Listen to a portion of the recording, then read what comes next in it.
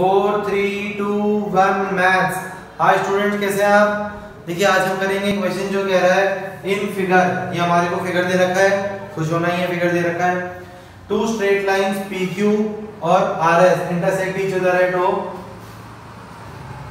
if angle BOT is 75, find the values of ABC। तो देखिए हम जानते हैं कि RS is a straight line, RS is a straight line।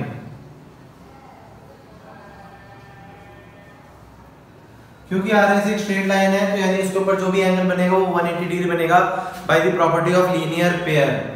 तो अगर RS एक स्ट्रेट लाइन है तो स्टूडेंट्स ये वाला और ये वाला, RS एक स्ट्रेट लाइन है तो ये वाला यानी 4B प्लस 75 प्लस B, इसका सम कितना हो जाएगा 180 by the property of linear pair. Linear pair की प्रॉपर्टी से इन सब का सम कितना हो जाएगा 180। तो हो जाएगा 4B प्लस B 5B, 75 को पाकिस्तान में भेज देंगे तो हो जाएगा 105। तो B की जो वैल्यू हो जाएगी वो जाएगी 21 डिग्रीज। B की वैल्यू क्या आ गई मेरी 21 आ गई। आपने देखा B की वैल्यू आ गई मेरी 21। अब मैं जानता हूं क्या कि RS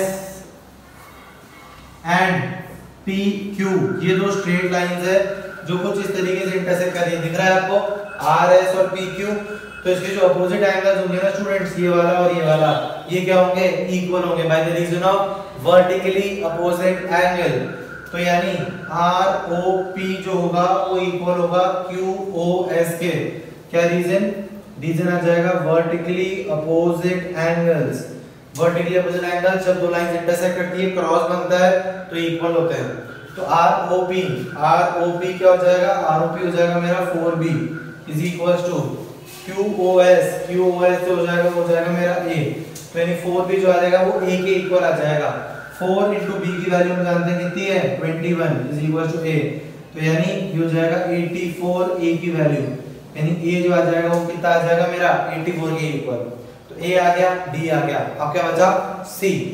तो देखिए C निकालने के लिए हम क्या करेंगे, हम जानते हैं कि ROS एक स्ट्रेट लाइन है तो अब की बार ये वाला यानी ये वाला और ये वाला इसका भी तो सम 180 होगा। तो it means 2C plus A जो हो जाएगा 180 हो जाएगा बाय द प्रॉपर्टी ऑफ वही लीनियर पेयर LP।